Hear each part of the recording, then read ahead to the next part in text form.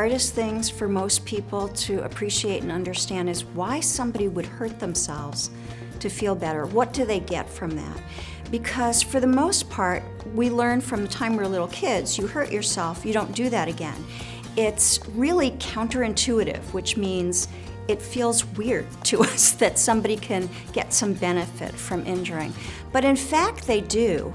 What it does for most people is when they injure, they will say things like, when I'm feeling emotional pain, the physical pain replaces that and helps calm me down immediately.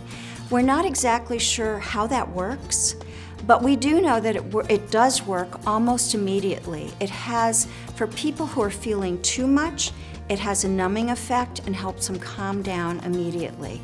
And for kids who are not feeling anything and they want to feel something, it can help them to feel less dissociated from themselves. It brings them back to a sense of reality and being within their own bodies.